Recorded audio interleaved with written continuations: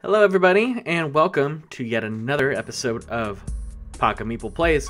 Sorry, adjusting some volume there. All right, good. We're good. I'm Josh, and we are going to play a game called Hostage Negotiator. Ooh. So I have some thoughts about this game. I have some feelings, some internal stuff boiling around about this game. It is a card game, a single-player only card game that came out a few years ago, back in 2015. It is designed by AJ, was it Porfirio, I believe? Let's look at the credits. And Van Ryder Games. Yeah, board game designed by AJ Porfirio, and the app developed by, whoa, oh, can't scroll that, Peter Kossitz. So Peter Kossitz worked on this app. And then, yeah, board game published by Van Ryder Games. Yeah, funded on Kickstarter about 3 years ago. So it is, as you can kind of tell, is a game about hostage negotiation. It is a interesting theme. I am not one that believes that all games should have very safe and simple themes. The game should feel free to tackle difficult subject matter. I am 100% on board with that. There's nothing wrong with art exploring sensitive subjects, as long as it's done tastefully, and as long as it's done in a way that is respectful to real-life situations that may be similar to it. So this game, I don't feel like it's that, yeah. So, okay, we're going to go ahead and kind of jump in, and I'm going to give you some examples. So when you start a game, you pick an abductor, who is your villain, essentially, for the game. They all have different powers, different kind of things that happen over the course of the game, so it's very different depending... The game plays out very differently depending on which abductor that you are up against. They all have different triggers and demands that could come up. So there's a little bit of... There's some variability and replayability there. The first one, the default one, is this Arcane Masua. It's a very straightforward, like, oh, this guy has got hostages in a building. That's the one we're going to play. I have to show you really quick, though, this lady right here, Donna Scarborough. So this is where one of my problems with this game comes through. So this picture is implied to be kind of silly. Like, look at that face. Like, she's kind of like, ha, I've got guns, ha. If you click on her, and if you read like the card flavor text that kind of describes this abductor, it is not, what's the word? It is not good, I guess is a good way of saying it. She's essentially an elementary school teacher that has had enough and has brought guns to school and is holding her elementary school classroom hostage at gunpoint till her demands are met. Like, that is fucked up. I am not cool with that. So I don't care what people might think about me because of that. It doesn't matter. I do not like that at all. So I am never going to do that because I think that is gross in the way that she's kind of portrayed as like, haha, I'm silly. Like, that's just, no thank you. Nope, pass. So that part already like, ugh. We'll do the default, like the intro guy, Arcane Masua. Even then, like, holding hostages, never, like, good. Terrorist, situation, whatever. The game at least has interesting mechanics, so it has that going for it. So that's kind of why I wanted to at least play it, show you the game. Because on a mechanical level, it's kind of fascinating. So you can see here a little bit of history of what's going on. He has 7 government officials that are hostages right now. So if you've never played before, you get some assistance, or you're offered assistance from like the police chief. I've played a little, so I'm going to just say give me gameplay advice. I'm not very good at this game, so I will try my best to figure out what's happening. So what you can see is a little bit of setup here. And the way this game works is that, like I said, it's a solo-only game, and it's like a deck builder. So if you've played or watched, videos of us playing other deck builders, like what are some examples of deck builders? I can't even think of a single deck builder right now. My brain's like, bleh. So if you've played other deck builders, then you know, like Legendary, thank you. Good grief. That you are playing cards, you get points, you can buy more powerful cards. The thing that's interesting, though, is that in this game, whenever you play cards, all cards that you played are not just discarded, they're actually returned back to the market, and you have to rebuy them every time. Now, your starting hand of 6 cards all have 0 cost, so you'll always be able to buy those back for free, but it essentially takes like a round because you play them, they go to the market, you can't buy them again until the following round after that. So there's a really interesting kind of back and forth of not wanting to dump too much, or sometimes it is, but then your next turn is essentially just regathering all of your cards back. So that part's kind of cool. So what I need to do in order to win this game, as you can see, there are 7 hostages in the hostage pool. So far, none have been saved or killed.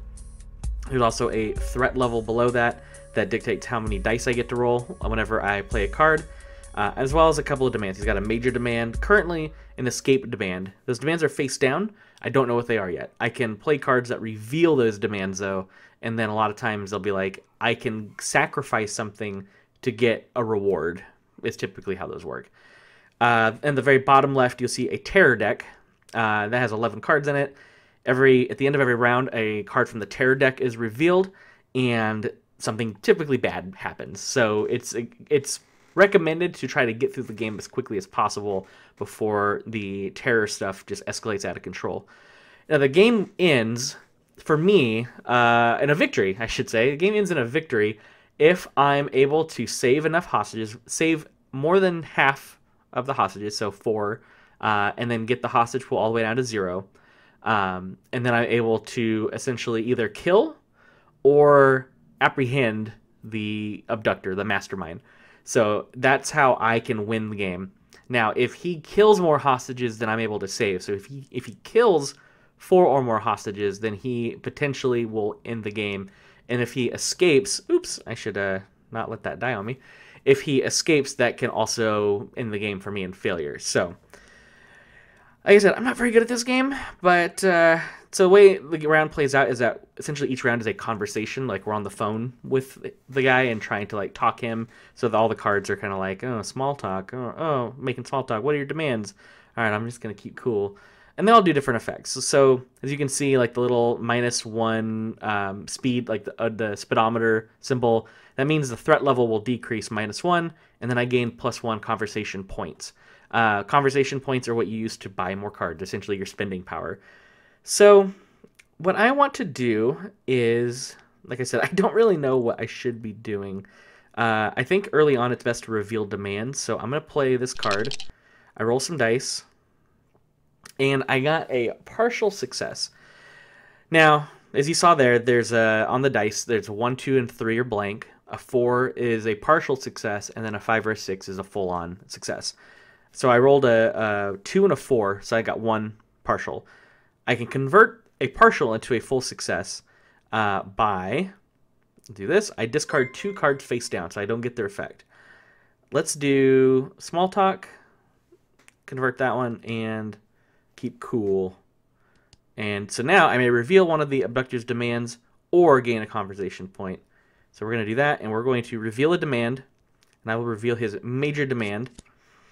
So I can spend 4 conversation points on any turn, to concede during any conversation for, a hostage. So I save a hostage, and I drop his threat level down to 2. So if I can get the hostage count down to 0 and play that, so like essentially if the hostage pool is 0 and then I free another hostage, that is capturing him. So that's how you're able to actually stop him. So, okay. There's a penalty for conceding, though. At the beginning of each terror phase, I get +2. Oof. Okay. That could be bad. So her advice is to play what are your demands again. Yeah, let's do that. So what are your demands? I roll some dice. I got nothing. So threat will go up 1. One of the things that I don't like about this game is that it's all dice driven. So every card you play has, you can see there, the result of a complete failure, which is on the bottom, a partial success in the middle, or a complete success in the green on the top layer. So it's all kind of luck driven, which I don't really care for. But, you know, is what it is. So, oh, all right. Got a success. So threat will decrease by 1. Keep that down. We're going to play small talk. Hopefully get some... Okay. I gained 2 conversation points. And so now I am out of cards. So at the end of a conversation phase, or essentially at the end of the play cards phase, is when you go buy stuff. So this is like the, what do they call it? The purchase phase, I guess.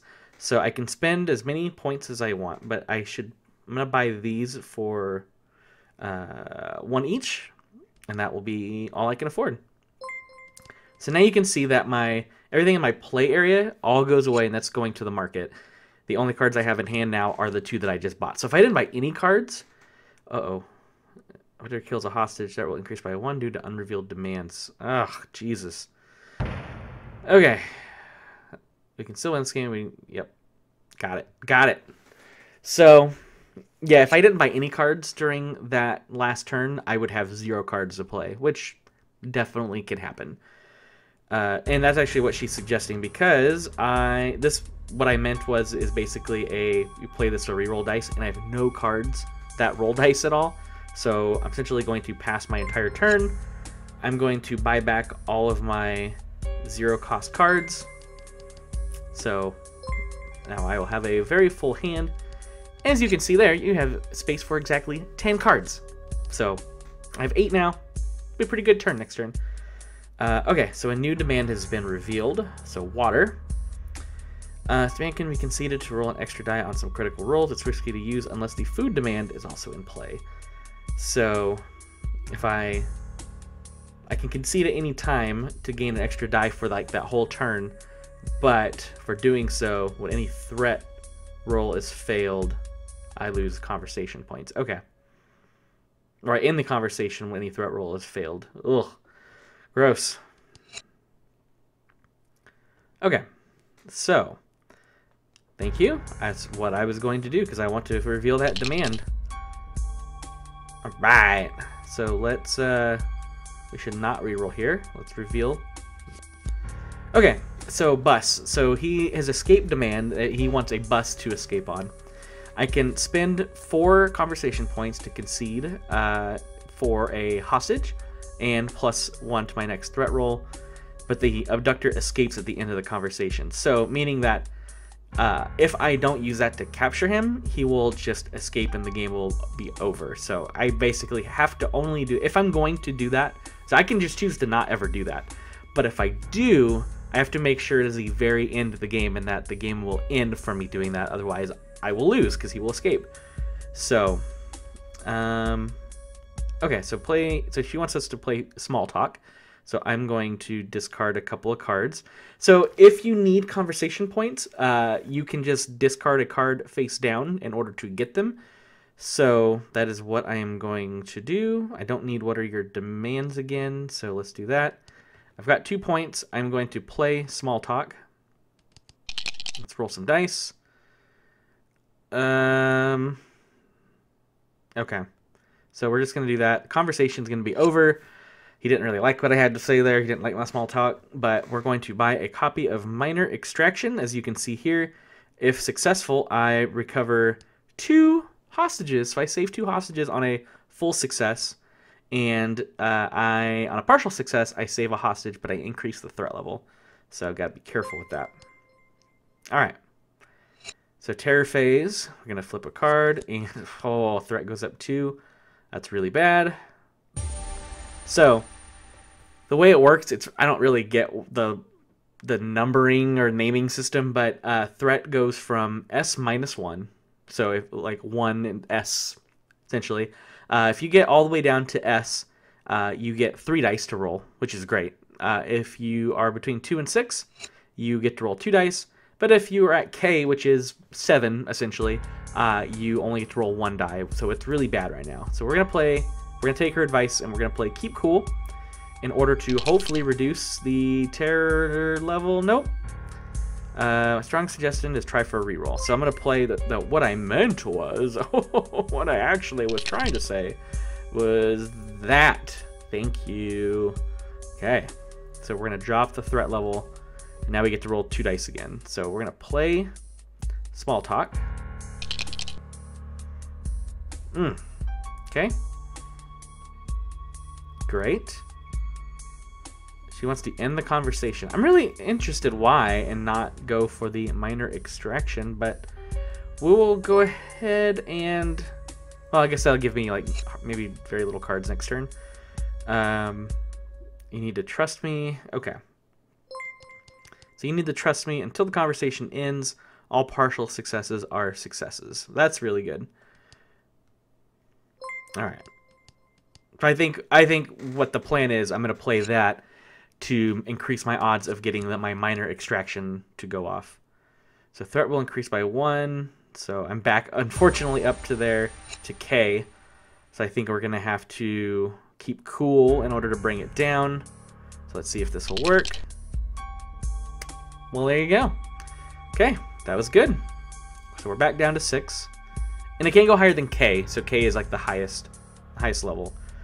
And if I remember right, I could be mistaken here, but if you're at K already and your threat level would increase, he instead kills a hostage for every point. Essentially, it would go above K. So I think K is supposed to be kill, and then S is supposed to be save, because if you're at S, if you're at 1 or whatever, and you keep lowering it, you will save hostages that way. So that's what I think. That's my interpretation of it. I don't really know, but we're going to go with that. So let's do... I'm going to play You Need to Trust Me. Got it. Woo! All right. Got it. So now we're going to play a minor extraction. And I really... Yes! Ugh. Hostage is rescued, and threat will increase by 1. Oh, she wants to try for a reroll. Okay. So we're going to reroll that. Oh, no. Dang. Okay. Congratulations, we have saved our first hostage. We need to keep up the good work. Try to rescue 3 more to prevent the villain from winning. Got it. That's what I'm working on. I know. It's not good. Okay. So we're going to discard that and discard that. And then play small talk for hopefully... Nope. Oh, no, that's fine. Yeah, the conversation's going to end. No big deal. Okay. So we're going to get another minor extraction in our purchase phase. So I'm not going to have a whole lot to do this turn, but it's still going to be good. I don't really like my threat level being at K, and then it increased, so I believe that's going to kill a person. Yep. Not good. Not good. Okay. So we're going to try to keep it cool, buddy. Keep it cool. Thank you. Okay. Good, good, good. Oh, there's my dog. Hi, Roxy. Okay, so I'm back down to 2 dice. We're going to play small talk. Nice. So I get 2 conversation points. Excellent. And then we're going to... Oh, not do minor extraction. That's really interesting. I thought for sure we would try to go for the minor extraction. I guess the risk of failure... Well, okay. We will take the computer's advice. We'll see how this goes. So she wants us to buy the 2 reroll cards, and then we will go from there. I guess that's okay. So I'm starting to see what the computer is suggesting. So it's saying, draw and resolve the next. Roll a die if the result is less than or equal to the current threat level. Oh, jeez. Okay. So we will lose the game if Arcane hurts 1 more hostage. Okay. So yeah, we're saving that minor extraction to try and prevent a failure, because if we do, so if you can see there, on a failure, we lose a hostage. In that case, it's going to end the game for us. So we're going to minor extraction. I've got to reroll if necessary. Hostage rescued, and so we got to reroll that that failure. come on. We're gonna re-roll again.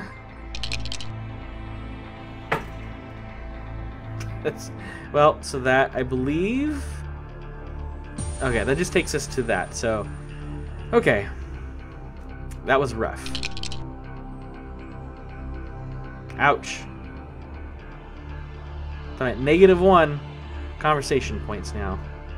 This is not looking good. Wow.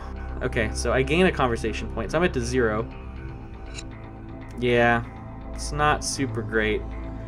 So that's the one thing I don't like about this game is that, like you saw there, totally random, like, oh, you're spending resources to buy cards. But then on top of that, you're at the mercy of a die roll, which I don't find fun at all. Conceding this... Okay, so we got food domain. Conceding this domain could be a game saver. Best used as insurance against a bad roll on the last conversation of the game. Okay. Alright. Good to know. Yeah, things are not going well here. So we're going to try to keep it cool. Need to lower that threat level down. Woo! Okay. Got it. We're okay. So she wants us to get back up. Yeah, what are your demands is pointless. So we're going to get rid of those. And then we're going to play small talk to... Please. Oh, come on. Okay. Do you wish to concede? We should not concede the food demand here. It can be a game on the right search, so it's better to wait till we really need it. So we will not concede it yet. This requires some points. Buy a minor extraction. Buy those. Not going to have a whole lot of cards next turn, but it's fine. It's fine. Discard half the remaining red terror cards, and then discard this card. Instead, discard 2 red terror cards and shuffle this card back in with the remaining. Oh my god. No, this event has no effect. So that terror deck is about to run out, and I believe that I'm going to lose the game if that happens. So I really need to save some people. That's not good. So I believe that's just game over. Yep, you've lost over half the hostages. The abductor has escaped. Well. Awful. Great. Cool. I guess I didn't save my previous win that I had. Maybe because I was playing with the like the full tutorial on, so I just didn't even count my win that I had prior. So anyway, that's Hostage Negotiator. I was just going to show you.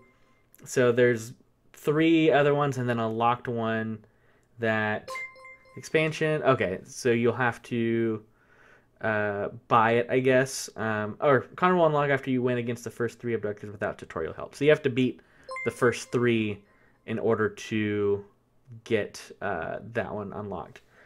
Like I said, like it's okay. Like it's kind of an interesting idea. Like I like games that deal with slightly serious or slightly mature or whatever subject matters, but I just don't feel like it really does it that well. Like it doesn't, I don't know. It doesn't, there's nothing, like it's not saying anything interesting about it. Like it's not a commentary on, it's just an excuse to play cards, and it's kind of like, I don't know, you're just, yeah, hostages are dying. Oh well, oh, there's a cute puppy in the background. That's making me feel better. I don't know. I don't really care for it. So I know it's kind of a popular game. I know a lot of people really enjoy it, and that's fine. Totally your right to enjoy any games that you want, but Hostage Negotiator, just not for me. So anyway, if you do enjoy it though, let me know. Tell me all about it. Tell me why you like the game so much. Tell me why you don't. Maybe you agree with me. I don't know. I'm just some dude on the internet saying about games. So why don't you go ahead and tell me, and then that'll make me feel better, because playing this game makes me feel kind of sad. Alright, well with that, I'm going to go pet a dog, because that's the only way in my life that really brings me any true happiness or joy. Bye everybody.